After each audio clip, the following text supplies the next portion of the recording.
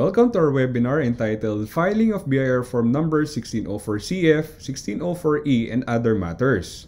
I'm Attorney Arnold Apdua, and I will be glad to share my knowledge and experience regarding taxation to our viewers today. But before we proceed with the topic, I would like you to point your camera to the QR code.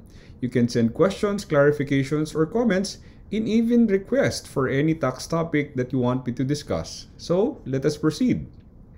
The BIR issued Revenue Memorandum Circular number 18-2021, which clarified the filing of BIR Form number 1604CF, 1604E, and other matters. Take note, for businesses, they are required to submit annual Alphalist of Payees. It could either be employees or suppliers of goods and services that are subject to withholding tax. But the BIR clarified in this circular that the taxpayers have to comply with the particular form to be filed. For example, we still have the old consolidated 1604CF, the July 2008 version entitled Annual Information Return of Income Taxes Withheld on Compensation and Final Withholding Taxes. This particular form is actually a consolidated form of Alphalist of Payees, showing both the employees and income payees subject to withholding tax. And we have here a sample of the BIR Form 1604CF. This is just a portion of this particular form. Remember, we also have to accomplish the attachments of this 1604CF. The BIR also clarified that we now have new BIR Form 1604C January 28 version entitled Annual Information Return of Income Taxes Withheld on Compensation. It only means this is now the form that you will use in case of Alphalist of Payees, specifically employees subject to withholding tax, and even actually those exempt from withholding tax like the minimum wage earners. And this is a sample or a portion of the new BIR Form 1604C January 2018 version. We also have here the new BIR Form 1604F, the January 2018 version, which is entitled Annual Information Return of Income Payments Subject to Final Withholding Taxes. So dito naman sa form na to, dito nyo na ilalagay yung mga income payees subject to final withholding taxes. So in short, we have the old consolidated form showing the Alphalist of Payees such as employees and income payees subject to taxes. Pero in 2018, the BIR separated these two payees. One is for the compensation using BIR Form 1604C, and the other income payee subject to final tax using BIR Form 1604F. And this is a sample of the new BIR Form 1604F.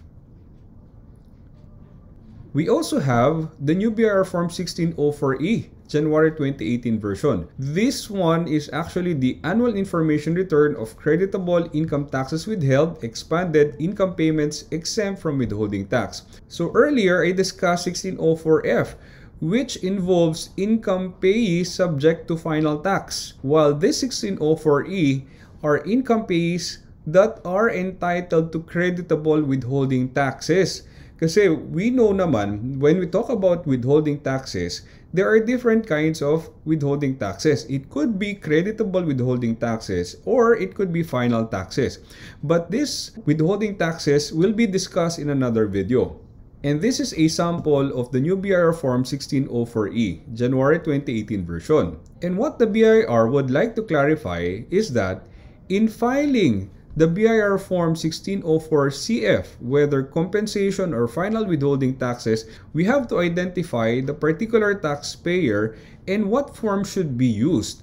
If you are an eFPS filer, what you have to file as provided by the RMC is the old consolidated form or the BIR Form 1604CF, the July 2008 version, through the eFPS facility. But if you are the mandated users of offline eBIR forms package, you have to use the new BIR Form 1604C or 1604F, the January 2018 version, and you have to file it using the offline eBIR form package.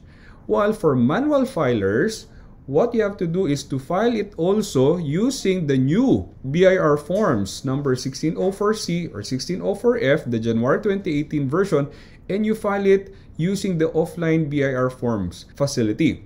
Attorney, Pero ano bang ibig sabihin ng eFPS, mandated offline eBIR form package users, and manual filers? Well, actually, that will be discussed in another video that I have prepared. And the deadline for filing the BIR Form 1604CF will be on or before January 31 of the year following the calendar year in which the compensation payment and other income payments were paid or accrued. So in short, January 31 of the following year. But actually, the BIR issued Revenue Memorandum Circular 17-2021. It provides that the deadline of filing those returns such as 1604C, 1604F, the fourth quarter quarterly alphabetical list of payees, and annual alphabetical list of employees payees is extended from January 31, 2021 to February 28, 2021. And for BIR Form 1604E, how will the taxpayer file their tax returns? Well, similar to 1604C and F, we have here those eFPS filers should use the old form or the July 1999 version and file it through Electronic Filing and Payment System facility. But for mandated users of offline eBIR form package, you have to use now the new form, the January 2018 version, and file it through the offline eBIR forms, same as to manual filers. You have to file it through offline eBIR forms. But some of you will ask, attorney, who are the eFPS filers, who are the mandated users of offline eBIR forms package and manual filers? Well, actually, I have prepared another video explaining who are required to file or use eFPS, the offline BIR form package, and the manual filers. As to the BIR form 1604E, the deadline will be on or before March 1 of the year following the calendar year in which the income payments subject to expanded withholding tax or exempt from withholding tax were paid or accrued. In short, March 1 of the following year. But remember, you have to attach also the Alphalist of Payees for the 1604E. But these are the things that you have to remember in terms of filing those forms, the 1604C, 1604F, 1604E. In case of unavailability of the eFPS, for example, down yung system because it's flooded already by filers, the eFPS filers shall use the new forms in the offline eBIR forms package, which you can actually download from the BIR website.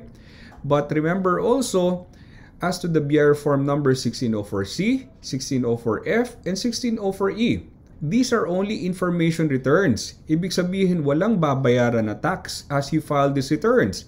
And therefore, it's considered as a no payment form. And per Revenue Regulation 6-2014 as amended, those who are using or filing a no payment return, it is mandatory to use the offline eBIR forms package.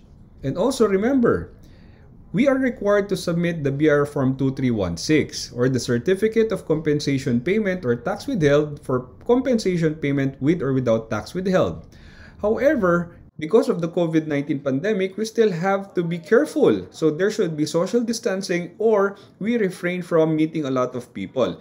And that is the reason why the BIR said they will be accepting the BIR Form 2316 without the signature of the employees. Kasi normally, the BIR Form 2316 should be acknowledged and received by the employee before the taxpayer or the withholding agent submits the 2316 to the BIR. But now, it's acceptable for the withholding agent to submit the BIR Form 2316 without the employee signature, provided it is signed by the taxpayer or the withholding agent.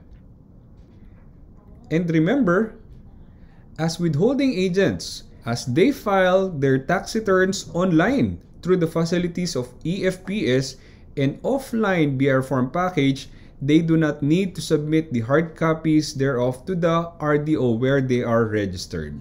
So, this is a reminder that for those taxpayers who are required to submit the BIR Form 1604C, 1604F, and 1604E, that the BIR has issued these regulations in 2021 to give us an update or a guideline whether we are required to file the old form or the new forms.